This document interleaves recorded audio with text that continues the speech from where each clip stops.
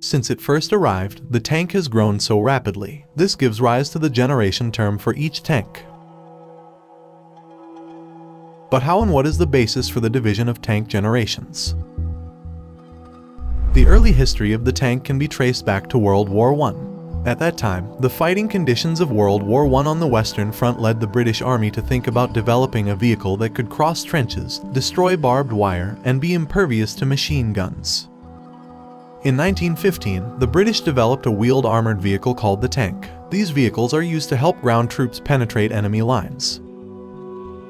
The Battle of the Somme, France, in 1916 marked the first use of tanks in combat, and that status is carried by the British-made Mark I. After that, tanks were used by various countries in almost every war and became one of the most important weapons in land battles.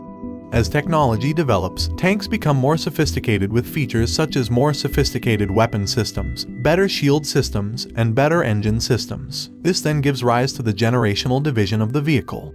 If the fighter jet has entered the 6th generation, then the new tank reaches the 4th generation. The division of tank generations is based on two main things. That is the time of manufacture and technology that is carried. However, keep in mind that this division varies from country to country and also from a point of view, because each country producing tanks develops and introduces its tanks according to its own ideas and needs. So, let's get right into the discussion. The first generation. This generation of tanks was produced until the 1960s. The criteria for first-generation tanks generally include a simple design and fewer sophisticated features. In addition, the materials used are also simple, usually ordinary steel or other metals, in contrast to the next generation, which uses more sophisticated materials such as composites. Another distinctive feature of the first generation of tanks is that they still have deficiencies in terms of weapon systems and engine systems, which still have many problems. It also lacked a communication system, making it often difficult to coordinate between tanks. Some examples of tanks from the first generation are the Mark I, Mark II, and Mark III, which were used in World War I. In addition, the British Centurion, Soviet T-54 and T-55, American M47 and M48 Patton, Type 61 from Japan, and many more. Second generation. This generation of tanks was built between the 1960s and 1970s and fixed all the weaknesses that existed in the first generation. Whether it's from design, use of materials, engines, weapon systems, or starting to introduce communication systems. The second generation had enhanced night fighting capabilities and, in most cases, NBC protection.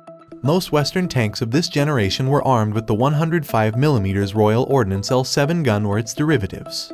Some examples of tanks from the second generation are the American M60, German Leopard 1, Panzer 61 from Switzerland, AMX-30 from France, Soviet T-72, and many more.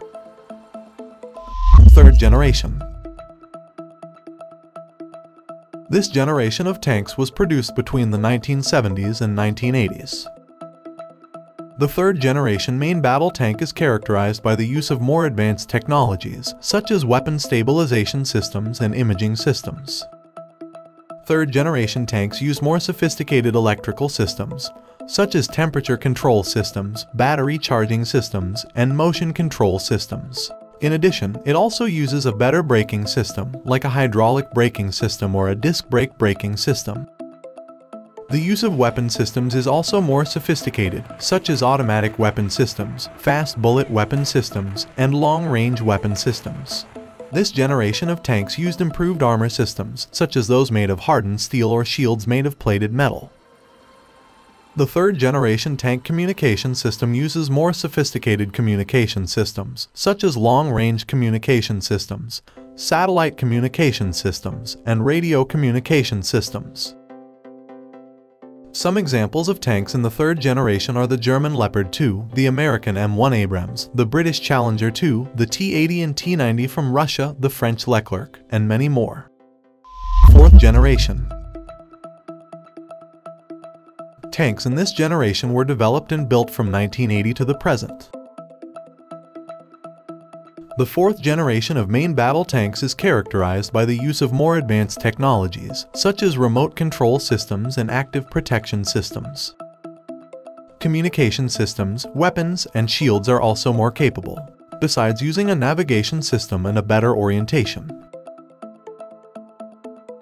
Some examples of tanks from the 4th generation are the Type 10 from Japan, the K2 Black Panther from South Korea, the Russian T-14 Armata, the German Kf-51 Panther, the American Abrams-x, and many more are under construction.